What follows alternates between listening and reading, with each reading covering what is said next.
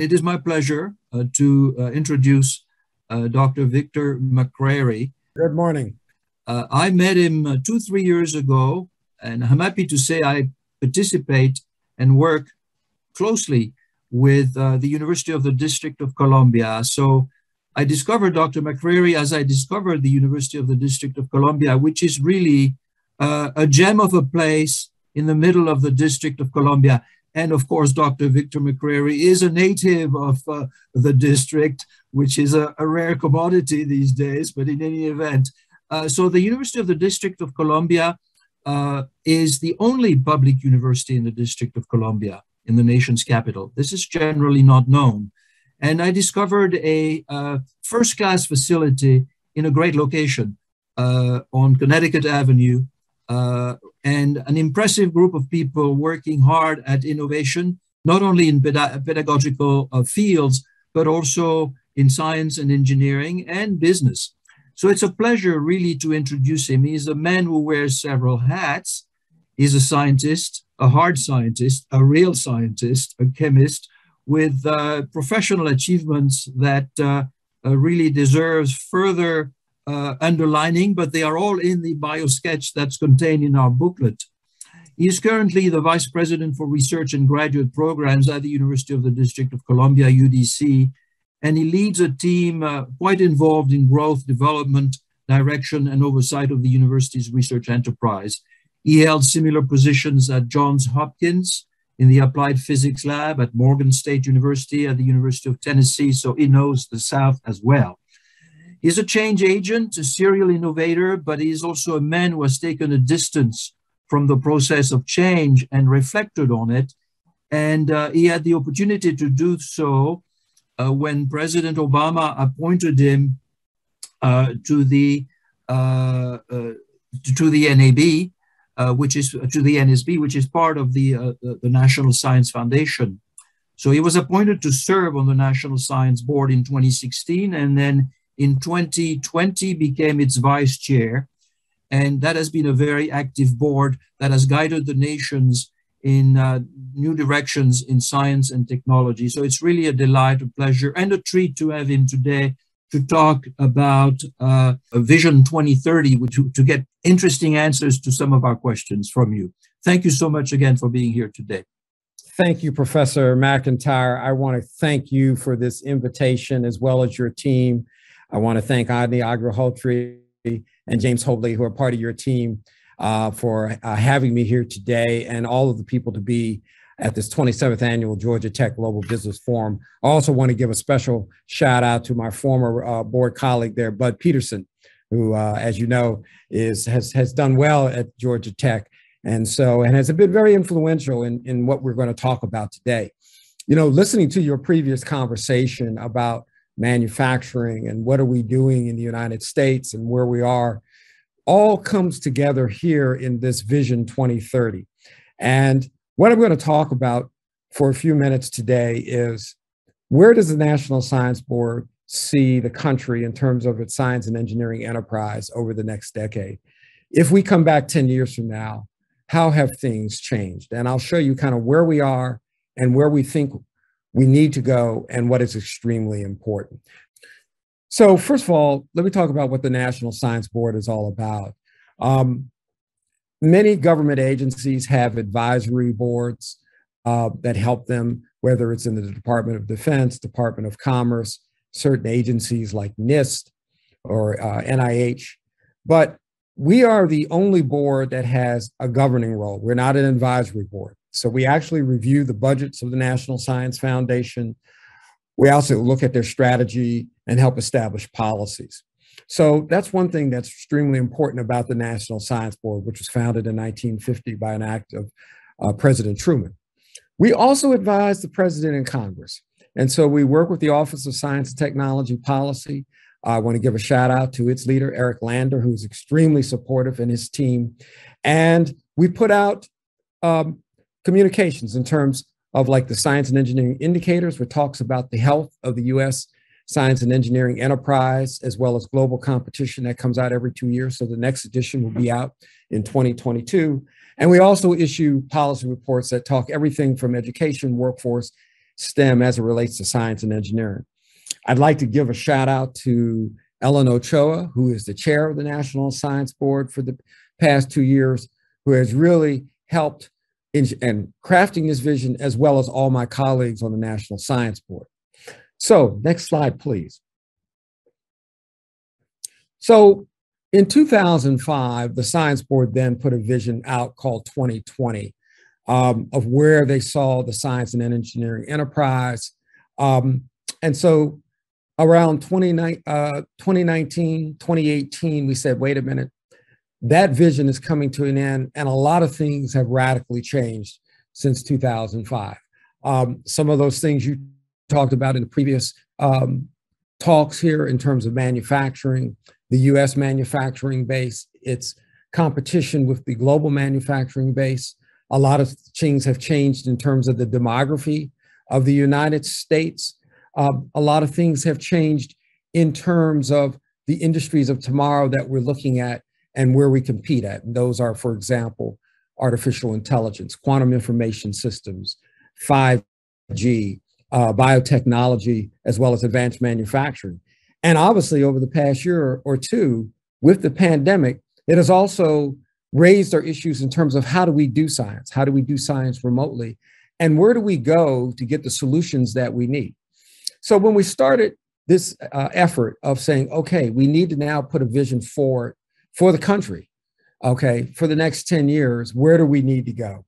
And so we did a number of listening sessions over about 2 years before this report was issued in 2020. So we went out, to example, to our minority serving institutions. If you look at our population right now, these institutions, according to the national academies at the undergraduate level, put out more STEM engineers than majority institutions. We went to, for example, other universities. We went to listen to advisory members on the NSF. We listened to the assistant director of division program officers. And we went out to the technical organizations, things like the American Chemical Society, American Institute of Physics. And then they said to ourselves, if we have this vision, and in 10 years from now, I would go down and see my good friend John down at Georgia Tech, and we would sit back over last sweet tea. Where would we be 10 years from now? Okay, and so this is somewhat of an eye chart. Let me just read off some of the things we think that we could say. I think John and I would say, you know what, we've made the investments in the U.S. that have fueled a real innovation economy. Okay, that the U.S. will remain a magnet for talent. Okay, that we are practicing the academic and scientific values that go throughout our world. You know, that we are coordinating our efforts. I mean, a lot of times over the past, we've done a lot of follow-up with other agencies, with industry, CEO, academic leaders. But after those follow-ups, we want to say we want more. We want real partnerships that we have developed to create innovation. That we increase the STEM workforce, okay? And it's creating opportunities for everybody. It's not that the innovation just happens from Boston to Austin, but happens everywhere, okay? That U.S. STEM workforce that we're doing reflects the demography of the United States. And that NSF is continuing to lead innovation and talent development.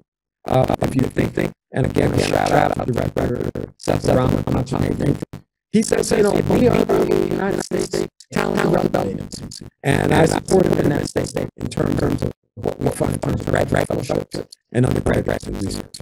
Next slide, please.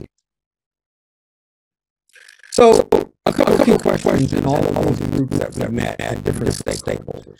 And that, as you can see, if you think about the science and engineering system for the country, it's got to involve government. It's got to involve the private sector. And it's got to involve academia. And what's new here is that involves community colleges and trade schools. Because it's still technical workforce. People who have STEM skills do not possess a bachelor's degree. Actually really support our economy. So we've got to have that dialogue, including them. And then something very recently that the board is going to take on at our next public board meeting in December. We're going to talk about the issue of K-12. because quite frankly, it's too late to ask a young woman or a young man at 18 years old to go into STEM fields. We've got to start earlier. So the question we say is, can we keep our lead fundamental research, fundamental data about can we make those discoveries that now empower U.S. businesses and entrepreneurs? You've seen a lot of legislation that's coming down about the director of the National Science Foundation called Translation-Based Partnerships. That's all about technology translation and, to a large degree, technology commercialization. And then the question is, how do we increase the STEM skills and opportunities for all? Because I can say this, if we have all the laboratories, fine laboratories in the world, we can have all the fine schools in the world, we can put all the money we want. But if you don't have the talent, it is all for naught. So the next slide, please. So if you read Vision, and I really encourage you to go to the NSC website, you can download this document as well as John's slides are available for distribution.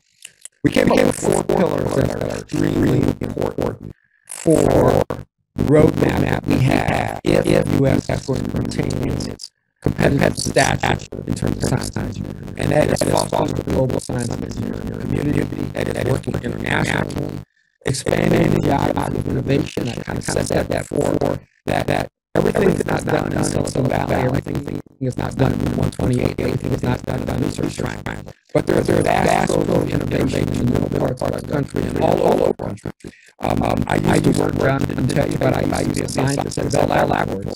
Murray Hill, which at that time was one of the premier industrial laboratories. If you think about innovations that came from that lab during the 30s, 40s, and 50s, the men and women who were there at Bell Laboratories, a lot of these people came from farms, came from the middle parts of the country and made these innovations. So I have to believe that the talent is there. We've got to also deliver the benefits of research. That's why one reason why we tip director, because again, what Director Nathanson would say in the vernacular is from the bench to benefits. Okay. How are we making differences in people's lives? All right. And then finally, develop STEM talent for America. How do we get that pipeline of talent that is extremely important for what we need to do? So going to the next slide. The first thing I want to talk about is expanding geography. So go to the next slide, please. One of the areas that we would like to do is, and I've said this just earlier, is how do we tap innovation throughout the country? You all probably heard of the Session4 program. It's an acronym that talks about establishing a program in terms of conducting research. This program has been around well over 3 decades. Okay, and what it is to try to stimulate R&D in states that have a low threshold of receiving funding. In this case, for MSF, less than 0.75%. And so these states here that are highlighted are F4 states. As you can see, the program has been successful because some of those states have graduated no longer F4 states like Iowa, Tennessee, Utah, and then later on Missouri, New Mexico. But you still see there are states in the Southeast and states up in the Midwest, where particularly up in the mountain areas, where we can still tap into innovation. So if we go to the next slide, please. One of the discussions right now that the National Science Board is having is, how do we use F-score to reach out to not only the major schools, but particularly all of the schools, particularly the tribal colleges, the Hispanic service institutions, and the historical Black colleges and universities to tap that innovation. Because, let's face it, if you need the talent distributed equally, and innovation distributed equally, but access is probably not. We need to have those places in order to get those innovation. This is just a sample of the type of centers, again, that NSF has funded under the auspices of the F4 program. one of the things that we're looking at right now is a model of the University Cooperative Research Center.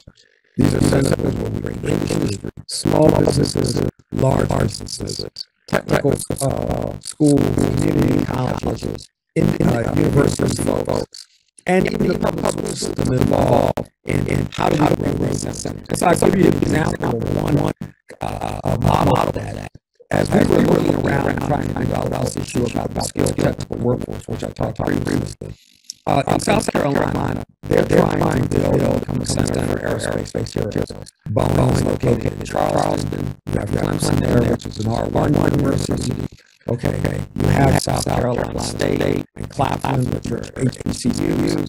You have Florence Darlington College, which does a lot of advanced and additive manufacturing. So we went down, and they are working under a program called ATE, Advanced Technological Education Program, where actually this is funded by Clemson. So think of Clemson is looking at the cutting edge aerospace materials, okay, particularly materials that have low observables. But before those materials become fully qualified, someone's got to figure out how you manufacture. Okay, because eventually you want to be able to sell this own.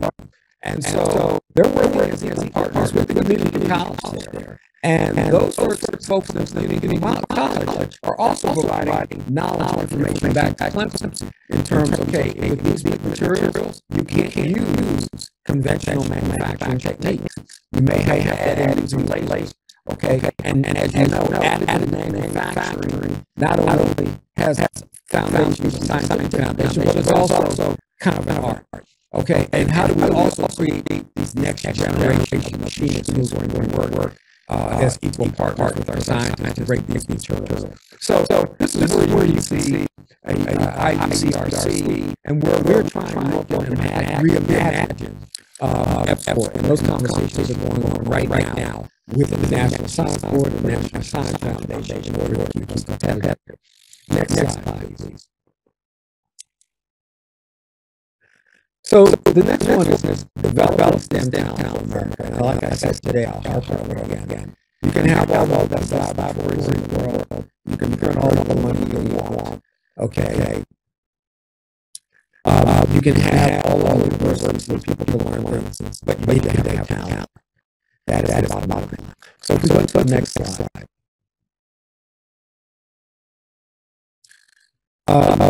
This is from our National Center for Science and Engineering Statistics, which is housed in the National Science Foundation under the SSE director.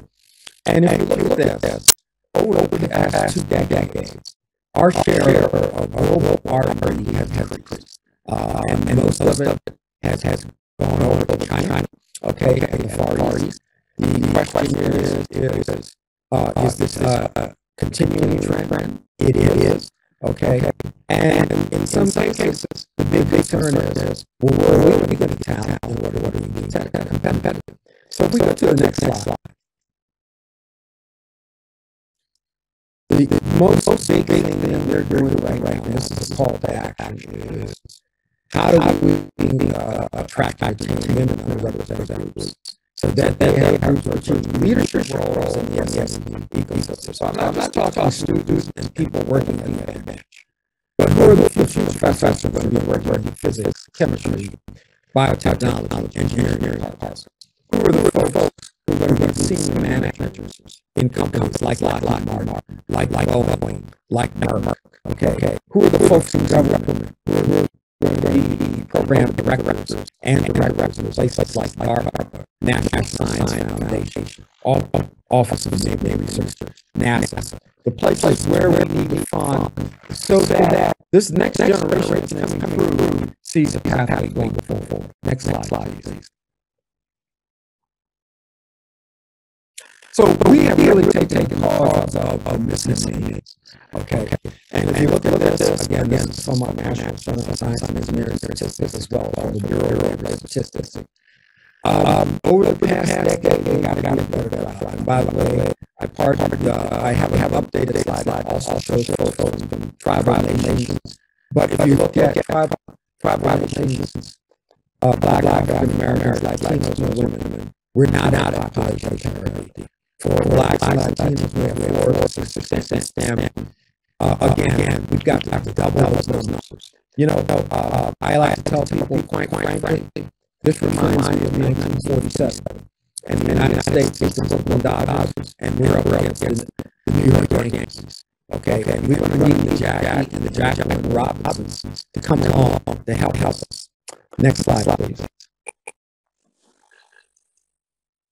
And this is not only in the degree level, but if we look at where CCS degrees are being awarded over these past 2 decades, you can see in the computer sciences that they're going on very fast. The same thing in both math and statistics, or now people want to call it data science. So it's extremely important that we have folks. The next slide, please. And so this is where we're talking about skill technical workforce. This was a report that came out in 2019 by the National Science Board that talks about the number of workers in this area. Particularly, we found it very illuminating for us on the National Science Board, and we talked about this because we didn't realize the magnitude of the workforce and the importance of how it touches a lot of the investments that NSS have. So we look at the next slide. This was an overall of how we looked at the science and engineering workforce and limited it to folks looking at folks bachelor's degree and above. So this is an older model here. We're looking at the skill technical workforce. But if we go next slide, so the National Center of Science and Engineering Statistics now has more realistic view of what the STEM workforce is. So let me just give you a bottom line. You can read this if you can. But right now, there's 145 million people who are in the total U.S. workforce. Of that, about 30 million are what we call the STEM workforce. So everybody from high school all the way up to PhDs. About 19 million, or well over 50%, are what we call the skilled technical workforce. And those are people who are post-high school all the way up, do not have a bachelor's degree. And we're talking everything from electricians, welders, health IT workers, IT workers, HVAC workers. A lot of these people who are extremely important to our economy. I will also say that these folks are not traditionally what you may think of when you think about electricians or automotive mechanics. For example, today's electrician is not your daddy's or mom's electrician. Today's electrician, for example, has no 489s. They have to do code. They use thermal sensing equipment to look at out panels. A lot of stand involved. Okay. And by the way, they can make a good living. One thing we focused on the skill technical workforce was there was a big one. Apply that. The only way to take the class was with the college degree. Well, if you look at your labor statistics, we look at salaries, that's not true. And right now, there's a shortage.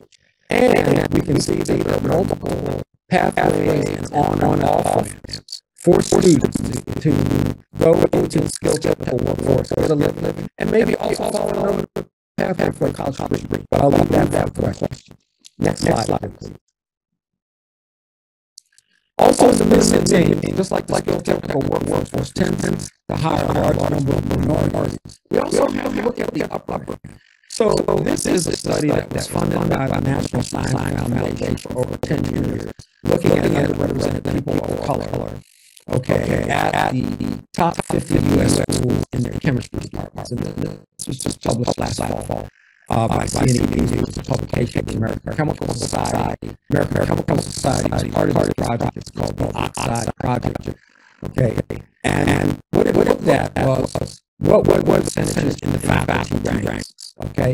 That's really important because if I am an undergraduate or graduate student, I want to see people who look like me and who are encouraging me to go into these fields. Bottom line is, over the past 10 years, the numbers have gone from 4.6% to 5.2%. That's pathetic. And so we as a board are looking at this and saying, okay, how can we incentivize faculty in these top schools, and this is just chemistry departments, to encourage to get more underrepresented people as faculty members. Next slide. The other thing that we want to do is being able to work with our nation's HBCUs. So as Professor McIntyre said, I'm the Vice President for Research at the University of Columbia. We are the only public institution and land grant in the District of Columbia, the only public HBCU. The other one is the private one, is my alma mater, Howard University. We are also the only urban land grant. Okay, and here, what we are here, I've listed with the other 11 R2 and maybe designated HBCUs, and you can look at the research expenditures and also from NSF. Now, when I give this talk on NASA, I also show another slide which shows the top 10 schools in research expenditures, and in most cases, they dwarf them by 2 orders of magnitude. Which means one of the things we've got to further invest in building research capacity at our HBCUs. Why? Next slide, please. This is the list of the 15 ABET accredited undergraduate engineering programs of the 15 HBCUs. And while they only compose 3% of the engineering schools in the United States, they put out 30% of the black engineers in the country. And so this is extremely important. As you can see, UDC is one of those schools. And so we have to make sure we increase that investment because, again, I won't tell you about my age, but probably John and I are similar generation.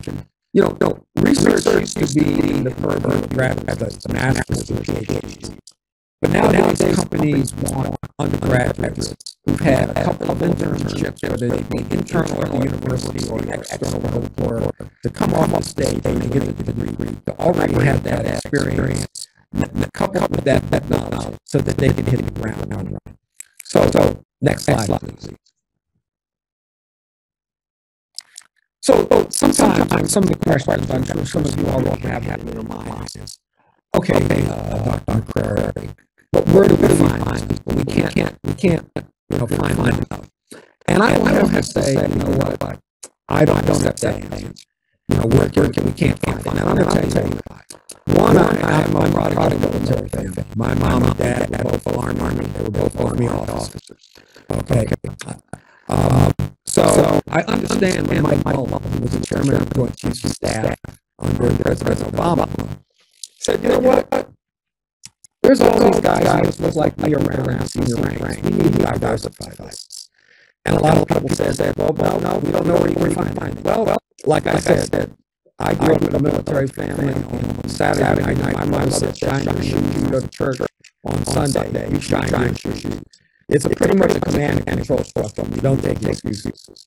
And I have to give Mike Mullen a lot of credit because he said, no, I don't believe that. They are out there to go find. And so the first time we raised a number of officers that they brought on and said, hey, let's see these folks who can actually be senior generals and admirals. And one of the people in that cadre was an officer from the Royal Office. Well, you may know right now, he is now the Secretary of Defense. And so it is extremely important to start generating a new cadre of domestic diverse talent. And that's what NSD needs. We need your help. Okay, all of you folks at the Global Business Forum to help us make this vision a reality. Next slide, please.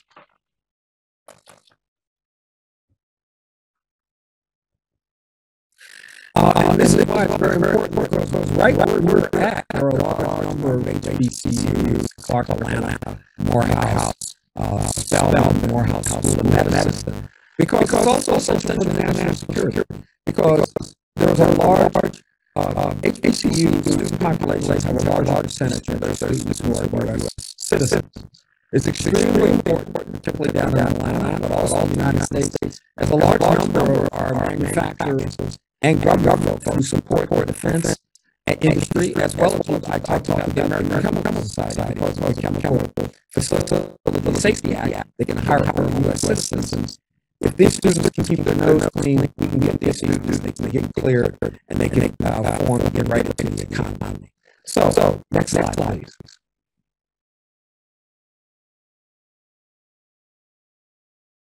So this is a message to you all. This is something my my mother would always say to me, and that is, if you're not at a table, you're on your own. And that means you have to get engaged. You've got to give your input to the board. We've got 25 board members. I ask you to get involved because it's extremely important. Because at this point in time, if you're not there, then what's going to happen is your voice is not going to be heard. And that's what is important to set this vision. So, next slide, please. So, again, with John and Ani and James and all on this call, I hope 10 years from now and during that time, we can sit back and say that we've accomplished all of these things and a lot more. But what I ask is don't wait 10 years from now. Is give us your insight right now. Let us come out to your universities, your industries, government agencies, and talk with you about our vision. Talk what's happening with the National Science Foundation. Some of the programs they have in place, and how can we work together as partners to achieve this vision for the future. And so, in conclusion, I have a video about NSB, NSF, and if we have that, would you please play that video? America is innovation, and the National Science Foundation has helped our nation push the frontiers of science and engineering for more than 70 years. From silicon to photons, the cells that drive us and the impulses that move us, from the earth beneath to the stars above.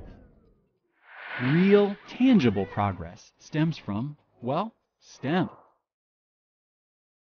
If we want to ensure America continues to power that progress, we must ask ourselves, how can we keep our lead in fundamental research? How can we make sure American discoveries continue to empower economic growth and national security? And how can we increase STEM skills and opportunities for all Americans? In the face of increasing global competition, we must answer those questions by doing the following. Deliver benefits from research to help U.S. businesses and entrepreneurs succeed. Develop STEM talent nationwide to build the workforce America needs to invent the future. Expand the geography of innovation so everyone in the country can participate in and benefit from science and engineering research and development. And foster a global community that attracts international partnerships and talent. The road ahead may be filled with twists and turns, but we have a map. Our vision for 2030. Join us in charting this new territory. Together, we can build the future of our country through the power of science and engineering. I agree with you. The time is now, it's not yesterday. And if you're not on the menu, if you're not at the table, you're probably on the menu. Georgia Tech, since the late 50s, and I've really tracked the history of Georgia Tech, has done a lot in terms of underrepresented minorities in the United States. We have a string of articulation agreements with 20 plus HBCUs going back to the 70s. We have I believe, correct me if I'm wrong, that we graduate the largest number of undergraduate engineers, minority engineers, Hispanic, Black Americans, the whole range. So very in quick order, what can mainline universities like a Georgia Tech or an Emory University, our next speaker is a professor at Emory University, what can they do? And then obviously there is a relationship between the nation's performance and achievements and competitiveness. The second seemingly unrelated question is in the techno competition between the United States and the People's Republic of China, there are all sorts of areas in which China is reputed to be in the lead. Is there a chance to catch up as we mobilize all elements of American societies in the drive to excellence and achievements? So, John, to answer your first question, I would say how majority universities, what they can do is, first of all, to be intentional and deliberate. So I would say, for example, in your articulation agreements that you have, ask yourself, what have been the outcomes that have happened over the past 10, 20 years? And make sure, if you look at those outcomes, then say to yourself, does that reach your satisfaction? We're doing that at NSF and NSB right now. because, and a lot of other government agencies are doing the same thing. They're making this shift from inputs to outputs to outcomes. And so I would say NSF is leader under Director Panchanathan. He's saying, okay, look, you know, over the past 10 years, yes, we may have put in hundreds of millions of dollars, for example, for minority serving institutions, but that shouldn't be the metric of how much we spend. The question is, you've got to ask yourself when you get into these partnerships, what are the outputs? So what are the number of students who go on for jobs? Where are they 5 years from now? How does that stimulate real faculty partnerships that lead to, for example, research proposals? How does this help young faculty go along the promotion and tenure track? It's really about looking at those outcomes, okay, and being intentional. And sometimes that's going to take a little time. I would say, for example, we have put together an MOU with Penn State Applied Research Laboratory. But it's not just going to be about internships, but it's going to be about an equal partnership. So also in those partnerships, you know, partnerships are relationships, and you have to put time into them. You can't just have the general counsel draft a document, the president sign it, and hope it works. It put a lot of work into it, you know, and we are doing that, making sure people monitoring those things, bring people also inclusive into events, whether they're like research fairs, whether they are like internship fairs, whether they are part of your speaker series. It's about that whole inclusivity versus, okay, we just have, this is someone who's just a tangential partner. So that's one thing you do. And you've got to have people who know how to understand it. This is a real people business, okay? It's something that can't be managed just behind a desk. The second thing you asked was about our lead. So there are people who are concerned that, for example, we may be falling behind to foreign competition in artificial intelligence and things like quantum information systems. You know, my take on it, it's a neck and neck race, okay? There are a lot of things that the United States, I believe, is doing. Some of those things are probably being carried out by the Department of Defense, and we can't talk about those things here. And I do believe a lot of things are going on in private industry. However, I do believe this is a Sputnik 2 moment. This is not a time to be complacent. And I can say Sputnik 2 because I'm old enough that I remember when Sputnik 1 was launched. And I was a student in the District of Columbia public school system, and hundreds of millions of dollars flowed down from the National Defense Education Authorization Act for students to get into science, which is what got me into science. My father and I built a crystal radio when I was 6 years old. I mean, all of these things came down. I think now they are seeing the urgency because they are starting to see that in some of these areas, we are getting stiff competition. And so this is, so this goes back to the diversity issue. And that's why I use the metaphor. It's 1947. We're the Brooklyn Dodgers. The Yankees are up. Okay. How are we going to beat them? Okay. We have this talent right in our backyard. We have to go out. We've got to talk to these students. We've got to make things also to attract them that is relevant. So I'll give you one example and then I'll take the next question. There was a program that NASCAR was doing because young men and also young women, they want to diversify that along gender and racial and ethnic lines, are interested in cars. Got these kids interested in cars at the high school level. And then by their interest underneath, let them understand the scientific principles of how do you make an engine and make a car go faster.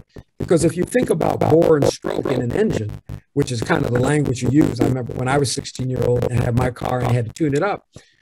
To make that faster, instead of doing trial and error, if you understand PV equals nRT, then you can understand the phenomenology of what makes an engine go faster. And now you get kids really excited to go into STEM because they see how it relates to them on an everyday level. We didn't have questions and answers on the last session, so I'd like to just quick roll the two questions that we have into one because we're running up against time. So I'm going to combine them both. First question is about the plan to create a 21st century workforce in digital vocational skills. The person, Suresh Sharma points out that neither degree schools nor technicals have really good and affordable programs in that space. So what can we do to do that? And the other question to roll into it, which is sort of related, does the NSF sponsor competition and awards in middle and high schools to make people aware of its mission? And that would answer both of our questions. All right. So one of the things is there is a program that most people don't know about that NSF has. It's called the Advanced Technological Educational Program. It's been around since 1993, 1995 by an act of Congress, specifically to fund technical and community colleges and to fund new curriculums. It works with industry, and industry doesn't receive any funding. All industry has to do is say, hey, look, when these students finish this course of study, that at least you will interview for jobs. It doesn't have to promise them for jobs. The director there is Dr. Celeste Carter. I will give her a shout out. She does a great job. And it's been funded at about $60 million for many years. The program I talked about in my talk about Florence Darlington and Clemson, that's an HEE program. Now that the Congress has seen this urgency in the workforce, they have doubled the fund there. And I would say here at our, UDC is unique. We have a workforce development program, community college, 4-year ABET accredited engineering, PhD program for law school. We're the first school in the nation in a community college to teach quantum information systems as part of curriculum. And so one of the things I could say you could do if at Georgia Tech is to look into the NSF HEE program, work with one of your community colleges to say, hey, look, in our area, because I know, for example, Atlanta, one of the biggest things is healthcare IT, okay? And they're looking for people at a 2-year level. UDC just won a $9 million award from the Department of Health and Human Services at the 2-year level to create that next cadre of health IT workers. So you might look into that HEE program, find a suitable partner there, and put in a proposal. Very good suggestion. My colleague Andy, do you have some questions? Because you wear several hats, and you run a manufacturing operation, and you're also the chair of the UIBS, and quite aware of issues of workforce skilling and upskilling. Yeah, as Dr. McCrary mentioned towards the beginning of his comments, that we are late and we cannot sleep anymore for the next 10 years, especially from manufacturing side. I'm very concerned. It's not that, those kind of industries can be put together in 2 months, 3 months, 6 months. It takes 10, 15, 20 years of planning. And before that, we need to have people, engineers and designers, architects for those kind of skills. And the competition is increasing at an increasing pace. We look at Southeast Asia, look at other countries. But I believe your comments, Dr. McCrary, on this as the closing thoughts. My thoughts on this is that I think we have been here before. Okay, we've seen this story. I'm not quite that old, but right after World War II, we had to bring in a lot of talent, as well as we had to train a lot of talent here. So it's got to be a balance. We've got to be able to be a magnet that we can attract both international talent, but we also got to make that investment in our domestic talent. So we've done that before. We saw that early in the 60s with the space race. Okay, we trained a lot of scientists across the country. And we reached out. That's why I talk about the expanded geography of innovation. We didn't just go to the Ivy League schools or the schools, on the West Coast. We went everywhere to get talent. We have to have this call to action again to do this, particularly in the manufacturing area. I mean, right now, manufacturing is less than 11% right now. But for example, for some of those industries, if you think about the Norfolk Naval Base, which is the largest Navy base in the world, and with the new Virginia-class submarines, you need electricians and welders. Those folks have to be U.S. citizens, and those are good paying jobs, okay? So not only is it an economic issue, it's a national security issue, but we have to also tell our students and young people coming through that there are jobs and opportunities in the middle class that you can tailor along. and here I'll give you a good example. We have an aviation maintenance program here at UDC. I can take a young woman or young man who has no mechanical aptitude right out of high school. They can get a 2-year FAA certificate, not a degree, but a certificate. And it's right at National Airport. They could walk across the tarmac and go to Southwest and get a job that pays anywhere between $60,000 to $70,000 a year. Now, if you think about this pathway, in maybe about 5 years, they say, look here, Ani, look here, James, I want you to get off the tarmac. You got a good work ethic. I like what you're doing. You got some good ideas. I'll send you to school, whether it's UDC or Howard or whatever, to go get your bachelor's degree in mechanical engineering. So now you get the degree, but by the way, you're not paying for it, because that's one of the things we're seeing right now. A lot of these students are saddled with debt. And then they say after a couple of years, hey, James, hey, Ani, you know what? I want you to go get some courses in project estimation, program management, okay, accounting, because I want you now to run the business, okay? Whether you need a degree or just a couple of extra courses. And by the way, they will pay for that. What we haven't done well here in America, at least in the past 2 decades, is talk to people, to our young folks, about all the options. We've made the mistake to say that college is the only path to the middle class, when that's not necessarily true. When I was in high school, we had woodworking, we had electronics, okay? All that's been stripped out. So yes, we have kids who are very computer savvy, but for example, in our engineering schools right now, among many of the deans, they are working with the International Union of Brotherhood of Electrical Workers, because a lot of these students who are probably much smarter than I am, but they don't know the difference between a Phillips screwdriver and a flathead screwdriver. And so they're trying to get, you have to couple that experience, okay, together. And I so think if we can provide more of those experiences, because quite frankly, and I like what you've been saying about manufacturing, I think the decline, particularly of males, both we're seeing it, white males, black males, Latino males going into STEM, is the encapsulation of the internal combustion engine, okay? You don't have a chance to tinker when you're a kid, okay? And that's extremely important, particularly important because when we went to Detroit as a board about 3 years ago when we were doing this report, they're going to want to have about 1 million workers to make autonomous vehicles, okay, and EVs. But they don't need to have a bachelor's degree. But they're not the people who came to Henry Ford's plants in the 20s, which were unskilled labor. They have to know how to code. Cars are no longer mechanical systems, they're electromechanical systems. And so those are the type of people that you need. Well, thank you very much, Victor, for an inspiring, stimulating, and challenging presentation.